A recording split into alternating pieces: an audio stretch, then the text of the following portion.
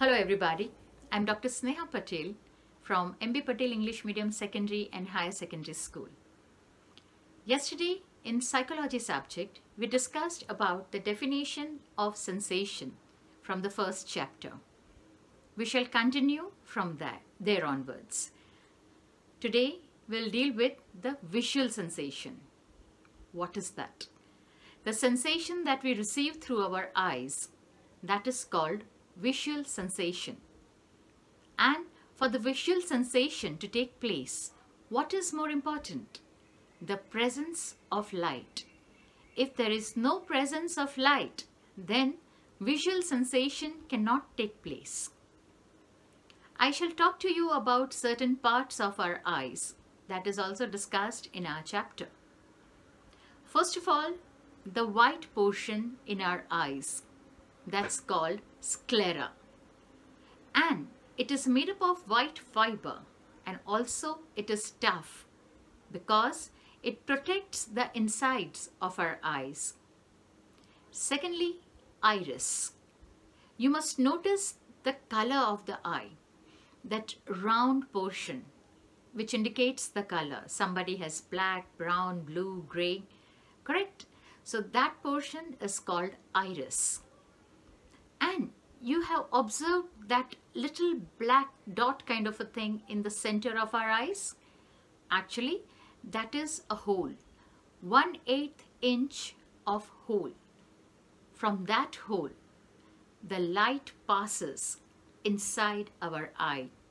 And where does it fall? It falls on the retina. Yes, but in between this pupil and retina, there is a presence of fluid, the vitreous fluid, which keeps the eyes moist. After the image falls on the retina, the optic nerve, which is connected with the brain, takes the message to the brain, and the brain recognizes the object that is in front of us, and we can understand what we are watching or seeing. In this way, visual sensation takes place. I would like to also discuss about the muscles of the eyes, which are called ciliary muscles. These ciliary muscles are very soft and delicate, but play a very important role. How? Our eyes have to continuously focus, sometimes on the faraway objects and sometimes at the near objects. When we look at the far objects, then our eyes contract. And if we look at the closer objects, then our eyes expand. So this expansion and contraction of the eyes are done because of the ciliary muscles. So retina and ciliary muscles play a very important role in the visual sensation. Now, as a continuation in the next video, I'll explain you this again with the help of a rough diagram of the eye. See you soon. Go through this video again and make your notes. Thank you so much. Hello students. This is the continuation of the previous video of the visual sensation. In the previous video, I explained to you about the visual sensation. And in your examination, you will have to authenticate your answer with the help of a diagram. Now, those who are good in drawing, they can definitely take help of the textbook diagram, but those who require a little help, they can make use of this rough diagram, which I'm going to explain. I'll come closer for this. I hope you can see it. This is the rough diagram of the eye. Here, this portion is the white portion that is called sclera. This is iris. The color of the eye we can see here, that is called iris. The small hole over here, that is the pupil. So, for the visual sensation to take place, the external object has to be present in the light. Then what happens? The image of this external object falls in the pupil and it travels to the retina. This is the retina. And in between this, there is the presence of vitreous gel.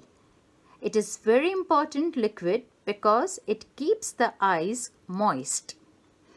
Then, after the image falls on the retina, the optic nerve takes the message to the brain. And then the brain tells us what image is there in front of us. And once we come to know what is there in front of us, the object, then we can say that visual sensation has taken place. The ciliary muscles are these, which help in contraction and expansion of the eyes to focus at the faraway objects or at the near objects. Students, this is a very, very important question. You have to explain this visual sensation first by drawing the diagram and then by explaining the diagram. I hope you understood it well. If you have any queries, please ask me. Now I'm going to upload the page of the textbook where you will know about the visual sensation. Please read that particular page. See these 2 videos again, and if you have any doubt, I'm available in the chat.